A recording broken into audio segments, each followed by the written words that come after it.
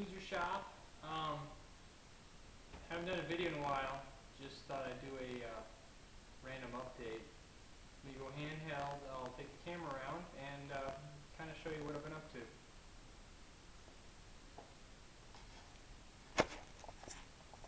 Alright, first thing, let me back up kind of so I can frame the shot.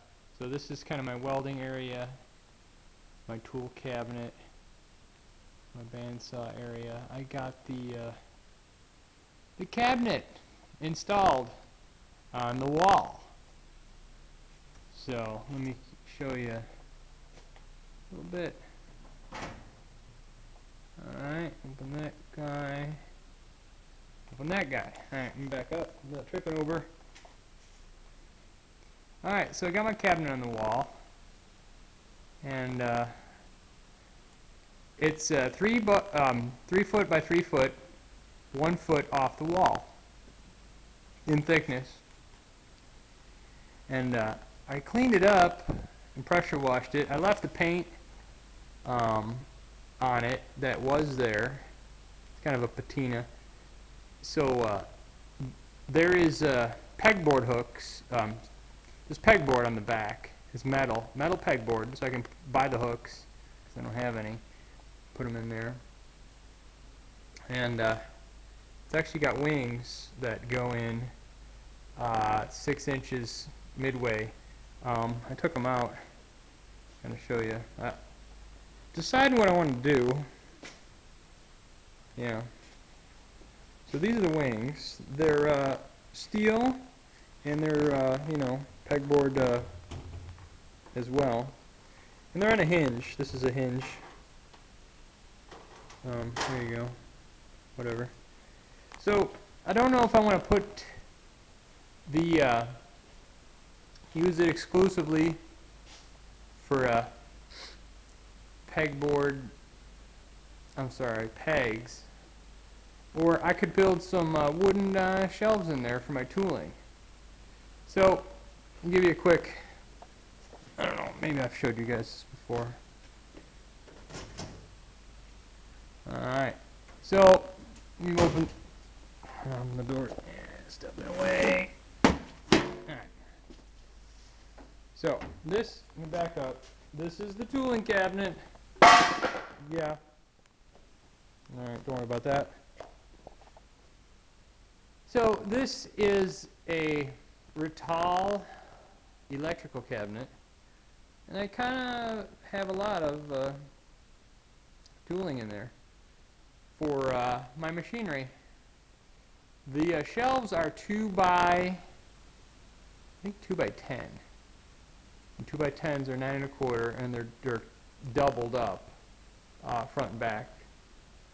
It's like 18 inches of shelving wide, and then I put I'll come on in here. Without tripping. Remember I said without tripping? This is tempered masonite on top of the 2 by 10s. So you see I got a 3/4 inch angle iron, and I got it bolted in. So Crosby Company, Buffalo, New York. There you go. But anyways, so that's the tooling cabinet. My massive stuff. So I thought I would. Oh, this is pretty cool. So let me close this door. All right. So I got my microwave up there. This is an electrical rack mount cabinet. It was the radio transmitter from Buffalo State College, and so I got gauge pins here. No, gauge blocks. Some vices, Kurt vices, gauge pins, and some stuff, and a chuck, and whatever. So this is really cool. I forget the name on it, but it's a very heavy-duty cabinet, wrinkle finish gray or blue-gray. 3/4 inch plywood I put in for shelves, and it's great for storage. So I'm all about the storage. Yeah. The microwave seems to work pretty good up there. microwave my coffee, and then overhead storage. But anyways, you turn around. Yeah. So there's the Giddings and Lewis, and there's the ladder for the scuttle hole for the attic. So now this space here, I've got my big Vanderman vise and a roll around table. I got the Gorton power feed on there and my torch cart. But watch this space, folks. This space is going to be reconfigured, and my decal SP1, I don't know why that's there. There's going to be a new machine coming to do the shop. So the vise is going to go in the high bay, and maybe this table and the bandsaw is going to get out of here. But anyways, watch this space. I bought a trailer, brand new trailer, and I'm going to get another machine for the shop. So, okay, that's that. I am going to show you guys, I was talking to my friend Mark on Grand Island, and we're talking about travel indicators for the lathe. So let me show you guys. I have one on the Harding and on the Tsugami lathe. But first of all, this is the Harding HLVH. It's got a mount for an indicator that will indicate the carriage travel. And I don't know where I got it up. Yeah, it's in this little box. But you can see it's just on a rod, and it goes in there. It's simple as that. And not a terribly expensive indicator, but it works. So let me show you this. So let me turn the light on. Okay. So this is the Tsugami lathe. It's a Japanese copy of a Harding chucker lathe, the Harding HC. So, you know, this has got the all the tools that revolve. This is typical Harding chucker. Like I say, this is Tsugami, and you can drill with it and use the chuck. All you got to do is there's a stop here. You just wind in the carriage till the stop. And these lathes are underappreciated. You can get a Harding chucker, very reasonable, $3,000, $2,000 on eBay, less locally. But anyways, okay. So my friend Mark was asking. What we were talking about, he wants to get a DRO for his, he's got a clone of a Harding HLVH, a feeler lathe. So we're talking about digital readouts, and I said I get along just fine with my travel, no, it's not travel dial. I guess it's kind of a travel dial. Travel dial is a brand name. This is just a 2-inch travel indicator. What you do is you loosen there, and you move it out wherever you want. Tighten the knob. And it's just an aluminum block, and it hits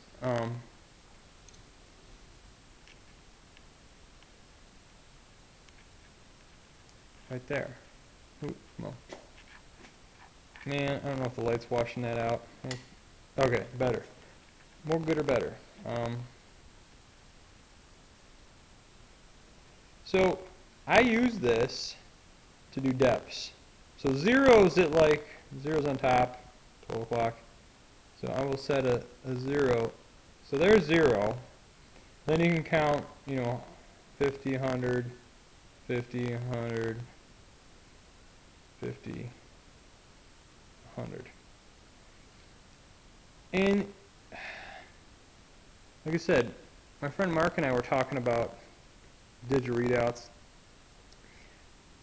Now, with this specific chucker, it's got a, I mean, this thing is like a 7, 8-inch dial. This thing is very readable.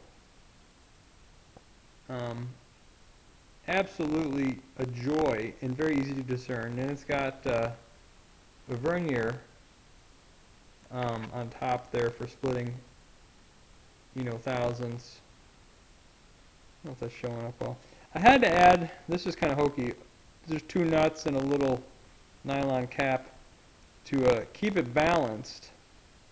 This is perfectly balanced now with the addition of these nuts for weight. But anyways, that's important on a lathe, to have balanced dials. So, okay, now we can see this. 1 division is a 64th. It actually has some divisions for the bed travel. But really, the bed travel, you know, is perfectly usable.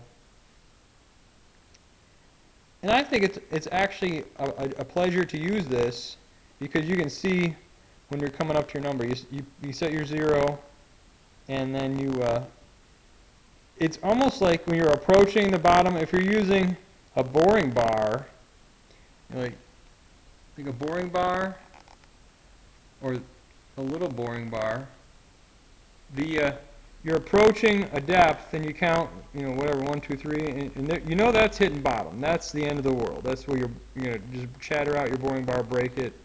That's the end of the world. And you can see when you're coming up to it. With a digital readout, your numbers are whizzing away, and it's freaking crazy. It just, you know, people can't maybe imagine that this analog dial is, I'm not going to say it's better. I'm not. It's not more accurate, but it's more user-friendly, I believe. It just really is, you know, as far as approaching a 0. And I know you're counting down, T minus whatever, on the digital readout. But, I don't know. I'm all about simple and what works, and I've grown to love the simplicity and the predictability of this, you know, dial indicator setup. Give me a backup shot. So that's how it works. I'm sorry, I should have started off with a backed up, you know, shot. But so that's the Tsugami chucker. The Tsugami. Thing's crazy accurate. For Japanese machine, this thing is just quality. I would almost say it's equal or better to a Harding HC. It's crazy. So anyways, so this lamp, this is an OC white. And you can tell an OC white, it's got the dingleberries around the knob. And the newer knobs are a little different. They're kind of 6-sided fluted or 8, I don't know. But this is an OC white. And I got the other pieces over there, but so this rod is for the coolant or something. I don't know. But I just put this on here, and I think I'm going to make an educated guess and say this is 1910. Like, this is Thomas Edison era, you know. But I love this lamp, and they're real expensive on eBay. God knows why. They're just cool, and they work. That's the thing. Like, this clamp, I don't have a really good shot of it, but it's very adjustable, and it really is it's so simple to adjust. And this swivel, you know, it's kind of a contradiction. This lamp is 1910, and this lathe is, I think, early 80s, I believe. But you can see how, back up, you can see how wide, I can't even, from there to there, it's a wide carriage, very rigid, dovetail bed, very accurate and rigid machine, and yet the power feeds over here. But anyways, and it's pretty cool. With this is a threading, chase threading bar. You can swing. I use it for putting swing down indicators, and I got a couple of them, whatever. But I just want to show you guys the Tsugami and the dial indicator. So just wanted to show that for Mark, to kind of put a picture to it for our conversation. Until next time, have a great week. This is Doozer's Shop.